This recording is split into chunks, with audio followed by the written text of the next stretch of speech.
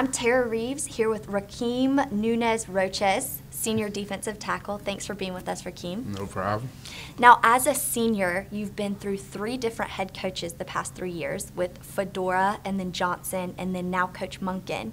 And with Coach Monken coming back again this season, what is that consistency going to do for the team? I mean, it's always good, being with somebody you're comfortable with instead of going through multiple changes. So having him is good. It's like basically having somebody at home now instead of having all these changes. But, I mean, now we're familiar with what's going on. Now, new offense, same offense coming back, same defense. So we can get better at what we're doing instead of learning something new. And you also have the defensive coordinator, Coach Duggan, coming back from freshman year. What does he have you focusing on? Every day he's saying, get off the ball get off our read on the O-line, on the running back. He said take advantage of the film, so everything that they're giving us, use to our advantage. And as a leader, you've obviously had a couple of challenging seasons the past couple of years. How do you keep the energy positive in the locker room and on the field? That's difficult. I mean, I understand, being at its lowest, that was being sitting out for a whole year. That was hard for me, but coming back, now I see the opportunity, and I know how easily it can be taken away, so I really don't take it for granted now. Like you said, with your injury coming back on the field, what is it like for you to have that opportunity again to play? I mean, it feels great. It feels like I'm being born again, but also I bring, a whole new me to the field.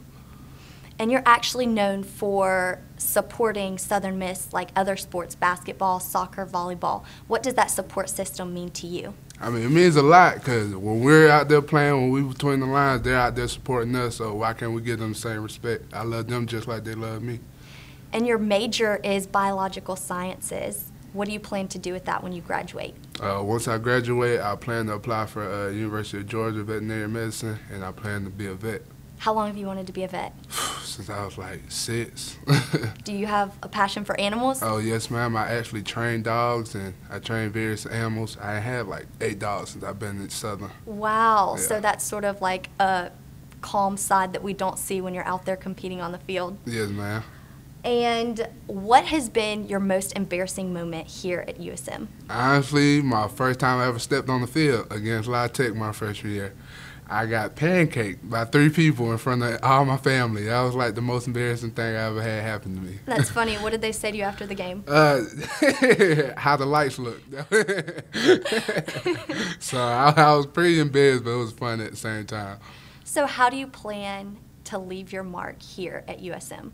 Honestly, I plan, to bring the Nasty Bunch back, but on and off the field, I also do things. I have a homeless drive come around Thanksgiving, so I hope that also continues when I leave. How do you get support for the homeless drive? What is that? It's really, I get, non-perishable items I put in the book bag, and I go out and I find the homeless, so I go to the Salvation Army, I give them out, but everybody on my team just supports me because they understand everything that I put into it and how I feel about it. What gave you the heart for that? I've been in situations where I've been homeless, so just to, have that love and understanding where they're coming from, never knowing where your next meal coming from, and being where I'm at, being able to give back, it just means a lot. Wow, did you ever think that this was going to be your story here, playing for a D1 school and getting a college education? No, man. Honestly, I thought I'd never make it this far when it comes to football. Well, congratulations, Rakeem. Thanks for joining us. Yes, ma'am.